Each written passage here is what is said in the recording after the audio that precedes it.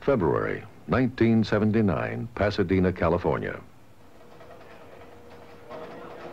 Lights burn throughout the night in the science offices, control centers, and computer areas of the Jet Propulsion Laboratory. Hundreds of scientists and engineers convene here, drawn worldwide from research centers and universities. I want to go auto back here, put in one FRO, and all the way through the time period with one start. Makes sense. By the end of the month, photographers, television crews, and other members of the press arrive. Do you guys have any questions? They are drawn to the laboratory by two Voyager spacecraft, electronic robots sent by NASA to explore the giant planets Jupiter and Saturn. A little while ago, I heard the remark that images... Voyager 1's exploration of Jupiter is continued in the summer of 1979 when Voyager 2 approaches Jupiter and its moons. And in 1980 and 1981, each spacecraft explores Saturn and its moons. It's one of the most fantastic bodies in space. Their cameras transmit 60,000 photographs of these strange new worlds. Subtle details not visible in the photographs are computer-enhanced in the laboratory.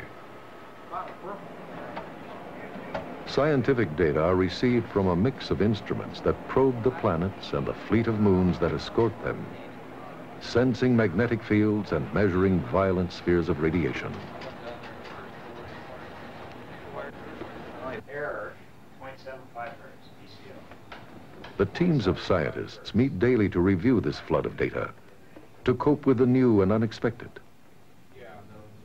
And team members report their findings to the waiting reporters and through them to the world.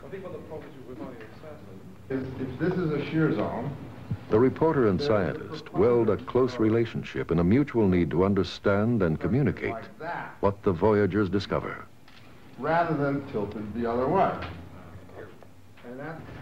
And the estimate is that the crater is 15 kilometers deep and the central peak is 15 kilometers high. Read it. One tends not to believe the reality of what is there, says one scientist of the Voyager discoveries. Al, I don't think I really understand how these three images are related to each other. They're taken. We've seen things that are different, says another, But I mean, and things that are begging for answers we haven't got. yeah, but where is this edge on this view? Okay. What else we got? Go. Oh, beautiful. Isn't that nice? Beautiful. Just as Galileo's discovery of the large Jupiter moons left a scientific legacy for all of us, says Dr. Edward Stone, project scientist, so do the stunning discoveries by Voyager provide a similar legacy for future generations.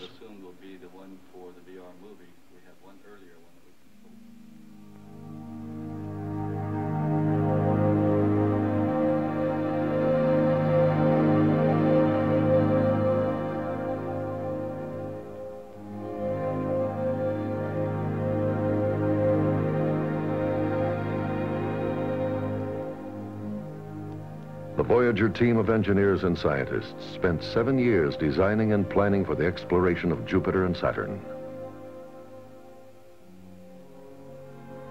The spacecraft are endowed with intricate logic systems and, when necessary, can make their own decisions without contact from Earth.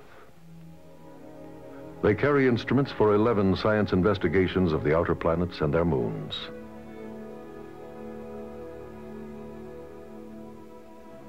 The radio link with Earth is channeled through a large dish-shaped antenna that dominates the spacecraft. 2 television cameras are the eyes of the spacecraft.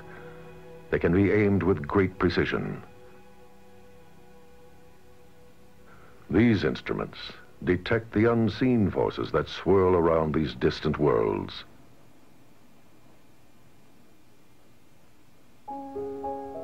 September 18th, 1977. Voyager is 7 million miles from Earth. Its cameras turn back to record the blue Earth and crescent moon together in a haunting photograph of our home in the solar system. 14 months later, Voyager 1's cameras transmit the first photographs of Jupiter. February 5th, 1979. From a distance of more than 17 million miles, Jupiter and 3 of its moons are caught in a single frame. At 12 million miles, Jupiter's clouds of gases and ice particles are seen to swirl and twist in strange new patterns invisible from Earth. From a series of more than 4,000 photographs, a time-lapse movie is made that covers 10 Jovian days. The atmosphere is more complex than had been thought.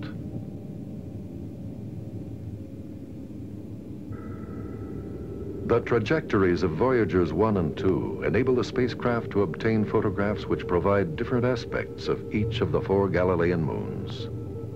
Europa, the size of our moon, resembles a cracked billiard ball, but the complex markings are curiously flat, like stripes painted on the surface.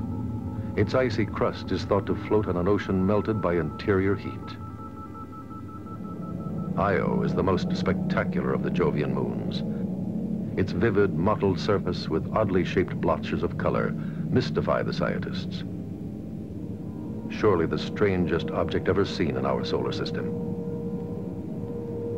Ganymede is as large as the planet Mercury. Its dark, ancient terrain is spotted with white impact scars. Adjacent areas are cut by jumbled patterns of grooves and ridges. Callisto is the outermost of the 4 large moons. Every inch of its surface bears the scars of billions of years of cratering.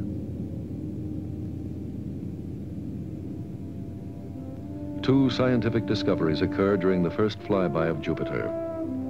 On March 4th, 1979, Voyager 1's cameras photograph a faint ring of particles surrounding Jupiter. Several months later, Voyager 2 photographs the dark side of Jupiter. Backlighting by the sun produces a spectacular view of the ring. It is ribbon-like, 3,600 miles wide. Jupiter now joins Saturn and Uranus to become the 3rd planet known to possess a ring system.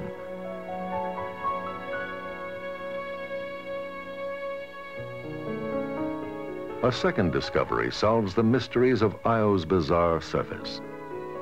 On March 8, 1979, Voyager 1 takes a remarkable photograph of Io. During a routine study of optical navigation, an engineer sees what at first appears to be a crescent cloud. Scientists soon realize that it can only be a volcanic plume erupting from Io, a huge fountain of molten sulfur, gas, and bits of rock surging upward against the moon's weak gravity. A re-examination of Io photographs reveals other active volcanoes, the first seen beyond Earth.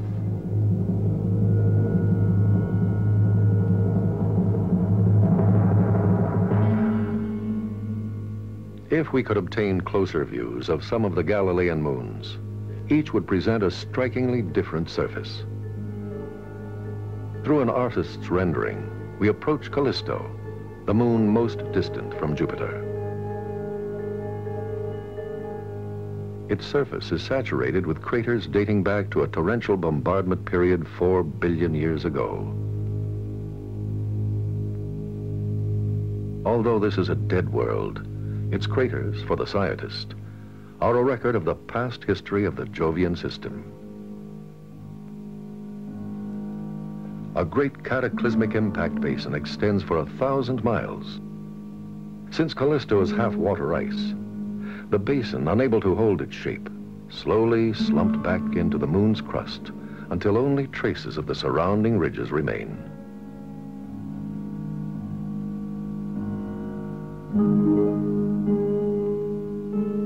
Ganymede is the largest moon in the solar system. Long parallel ridges and valleys form chaotic crisscrossing patterns created by cracking and shifting of the crust. This grooved terrain borders on regions of ancient surface, vast brown ice fields covered with the remnants of impact craters. Jupiter fills the sky when viewed from the surface of Io, the innermost and smallest of the Galilean moons.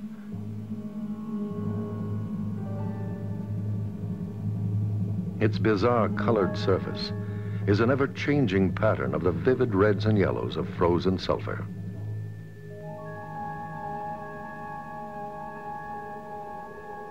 Scattered across the surface are the vents of inactive volcanoes.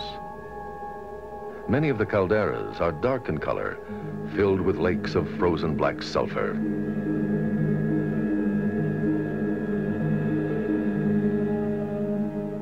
In the distance is an active volcano. It erupts, spewing hot sulfur and gas 200 miles above the surface and falling back in a plume that spreads over a distance of 600 miles. No impact craters are visible on Io because constant eruptions resurface the moon with sulfur and bits of rock. Surface flows that originate in dark volcanic centers spread to fan shapes about 60 miles across or leave long snake-like patterns.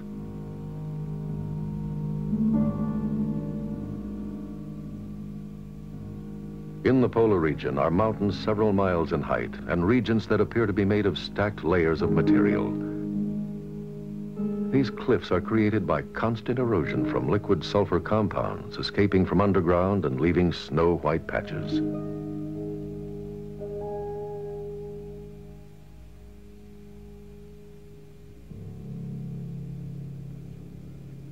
Jupiter has a huge magnetic field.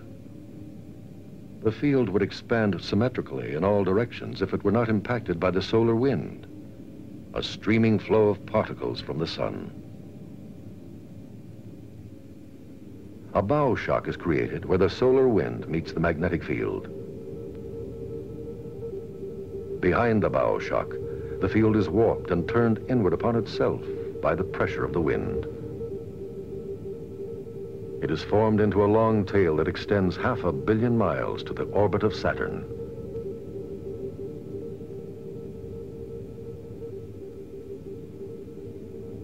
As Io moves in its orbit around Jupiter, it creates a unique relationship with the planet's magnetic field. In this polar view, Jupiter, spinning on its axis every 10.5 hours, drags its magnetic field and trapped radiation with it.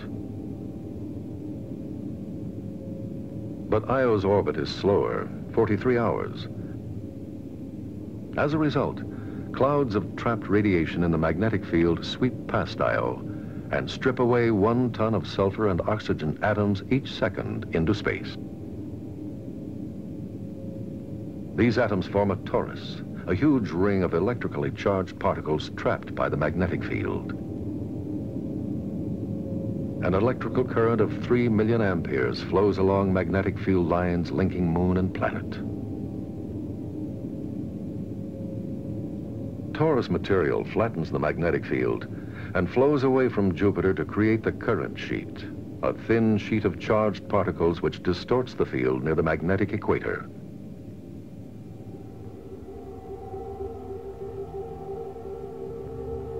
The Voyager scientists had been saturated with surprises at Jupiter, and they approached Saturn with cautious, open minds.